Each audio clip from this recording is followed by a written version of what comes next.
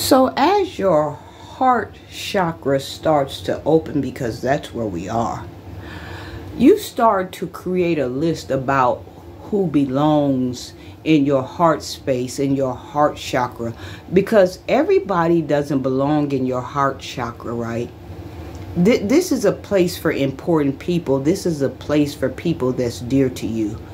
Like my list, my kids, my grandchildren, my great-grandchildren to come, my soon-to-be, and whoever he has, and God.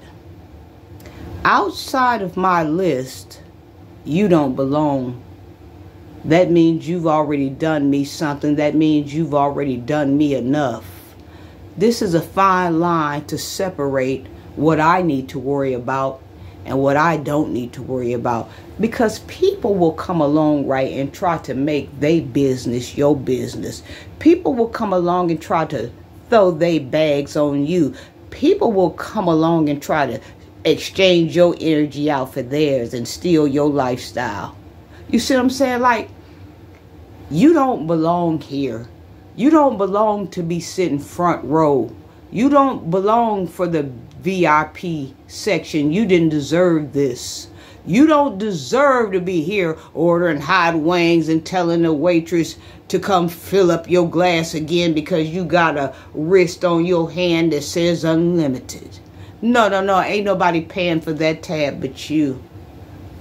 So if you haven't started, don't worry about physically writing this down. Your soul will do this on your own. As people start to come towards you, your soul will start rejecting people because your soul knows exactly who they are.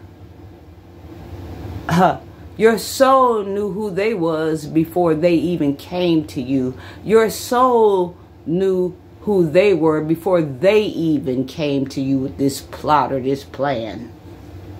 Yeah. There's a list that's going to be filled in your heart chakra about who's deserving and who's not.